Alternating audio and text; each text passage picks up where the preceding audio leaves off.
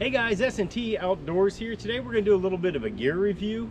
We're set up now. We're getting camp set up. Right here we got the Smitty built pulled out. Wonder Bread is setting it up. But today we are going to go over this right here. This is our ARB Elements refrigerator freezer.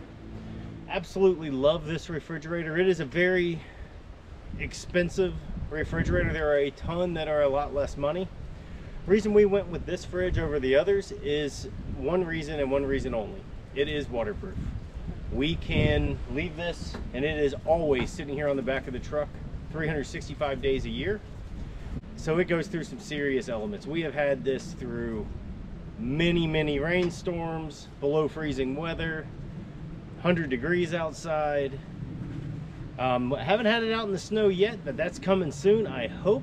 We did get a little bit of snow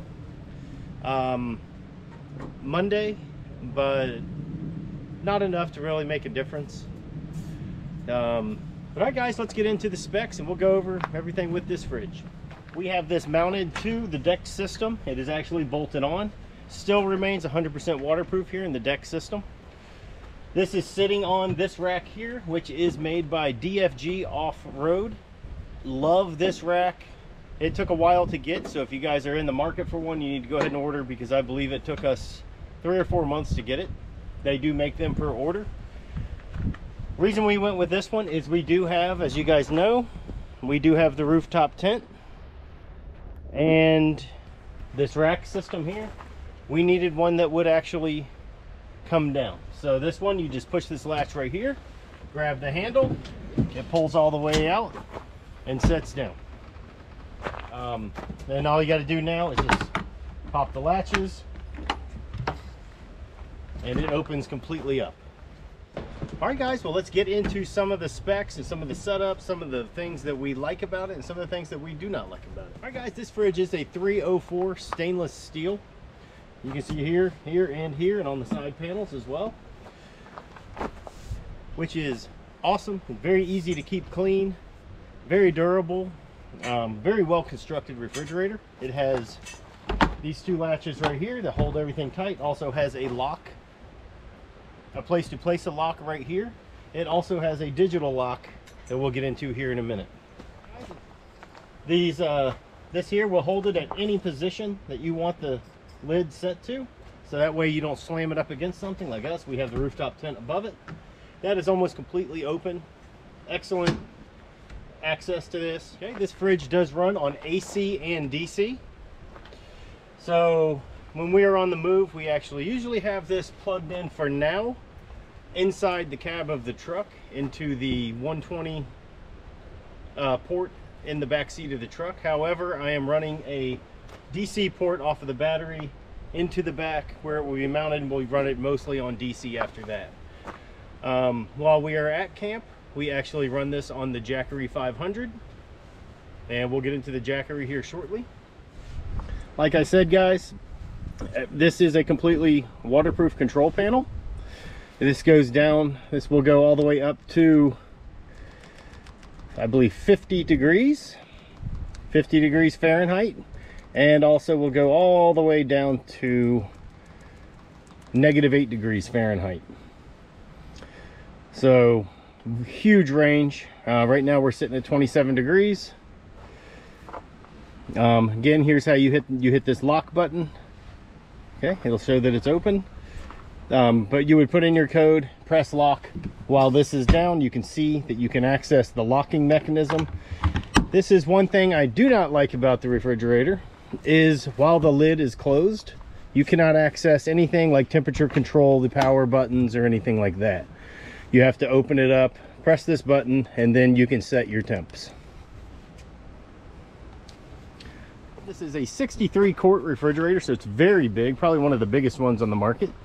Has this divider here that is removable. You can pull that out and have one main compartment if you would like. Other refrigerators such as Dometic have a solid divider here and two sections here that you can actually use. One section as a freezer and one as a refrigerator. That would be awesome to be able to do that, but like I said, this was the only waterproof refrigerator on the market, so we went with this one. Let me show you one little trick that you can do here. This does come with this basket inside. It came this way with this tallest part on the front side of the fridge, which is exactly how the refrigerator is shaped. It does have this piece here, which is where all the motor and the fans and everything are on the internals. So it does have that ledge there. I like to take this basket and turn it around backwards.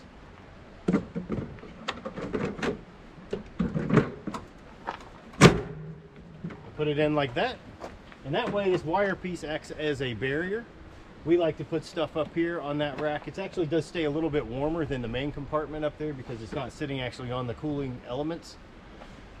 Up here we put stuff like our butter, eggs.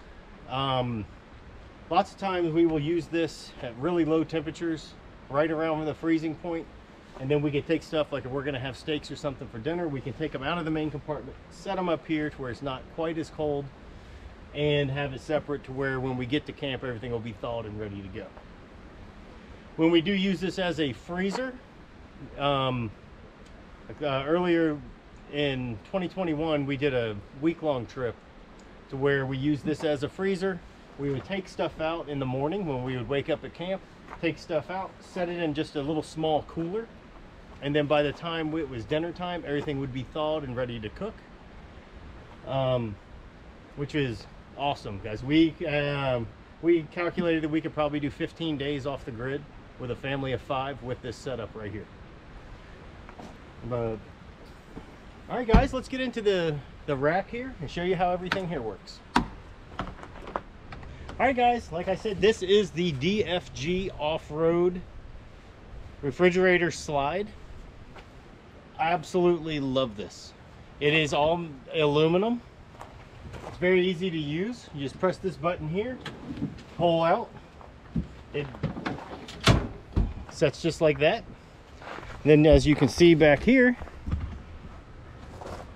it's got straps back there to keep it from going too high. Also has these gas struts there to make it very easy. It lowers very slow and also helps on the putting it away.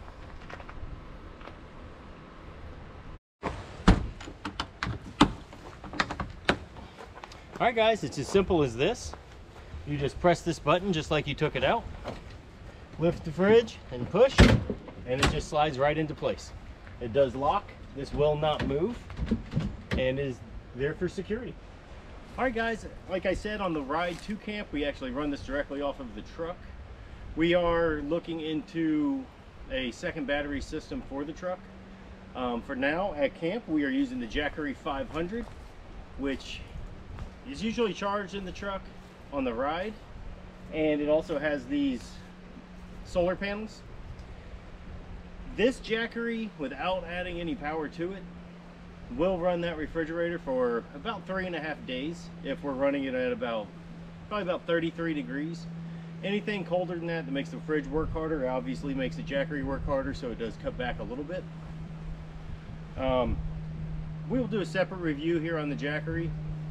Also do a real life scenario where we will set up the refrigerator. We'll put maybe some big bottles of water in there, something like that, to where it has something to actually refrigerate, and run it directly off of the Jackery and see what time we get. All right guys, we'll do that as soon as we get home. We'll get this thing 100%, let the fridge get to room temperature, start it up, and go from there. All right guys, that concludes our review of this refrigerator. If you have any questions or comments, make sure to put them down below, or you can direct message us. If you guys have not yet hit the like and subscribe button and click the bell, please do so. It really helps our algorithm. Make sure you comment whether you like the video, you don't like the video. We always like the criticism, whether it's good or bad. So guys, thank you for watching. We hope this has been helpful to you. And for now, S&T, peace out.